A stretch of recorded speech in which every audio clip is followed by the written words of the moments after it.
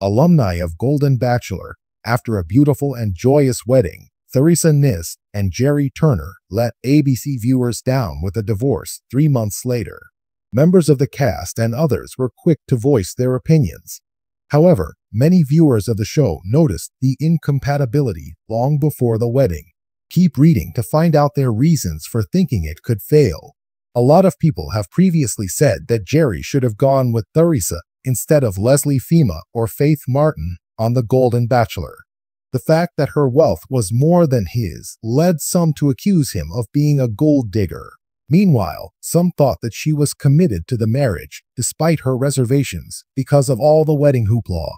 The story progressed, and many ABC viewers came to believe that Jerry made a huge mistake by dramatically ending his relationship with Leslie Fema in favor of Theresa Nist.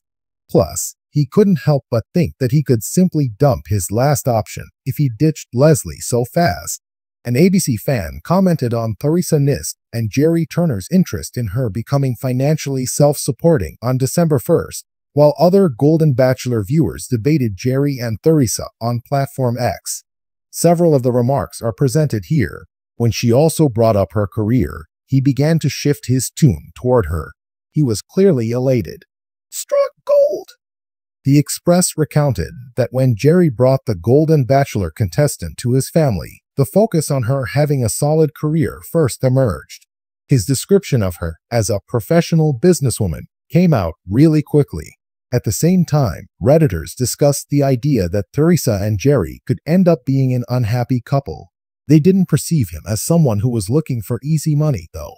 Instead, they suspected that she was dealing with emotional problems.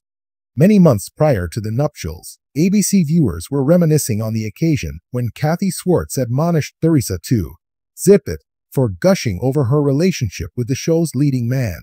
Here are a few noteworthy remarks from the subsequent conversation over the inappropriateness of Theresa Nist, as stated by one of them. "Regarding your assessment of Theresa, I couldn't agree with you more. Theresa makes me feel that Leslie would be the one to pick me, so I'm supporting her. He is enjoying The Bachelor's attention, but he lacks the dating expertise to determine whether ladies are genuine and if they are a good fit. Right from the start, Theresa gave me the creeps. I can't stand her deer-in-the-headlights expression."